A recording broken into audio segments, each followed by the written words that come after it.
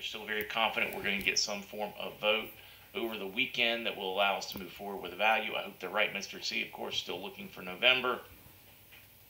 We're still seeing disclosure.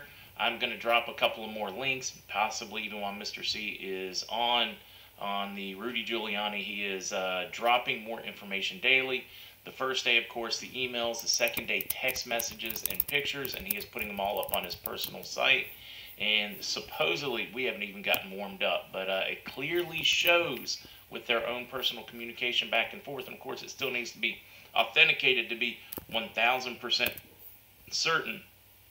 But it appears that half of the money was going to Joe that Hunter was being paid, which would absolutely disqualify him for even the potential of running for president, and would definitely qualify him for a bathing suit and a Speedo at Gitmo.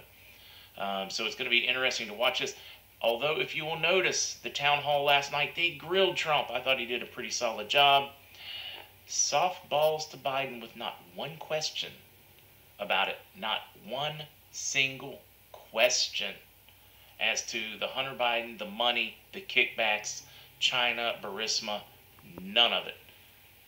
Not even one. That has got to be the biggest fail of journalism in the history of the United States. That is my thought. Oh my goodness. The internet is fighting us. We have drop frames detected 25% over the last 2 minutes. Hopefully you guys are being able to hear me. Because it's looking like the internet's going to fight us today, or they don't want us to be heard.